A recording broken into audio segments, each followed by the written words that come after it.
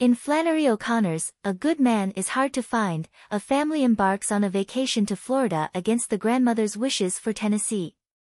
Along the way, they encounter Red Sammy Butts, who laments the untrustworthiness of people.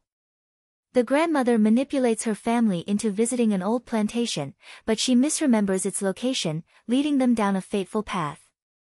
Their car crashes, and a trio led by the misfit, an escaped convict, arrives. Despite the grandmother's attempts to reason with him, the misfit tragically ends her life and reflects on the meaning of existence.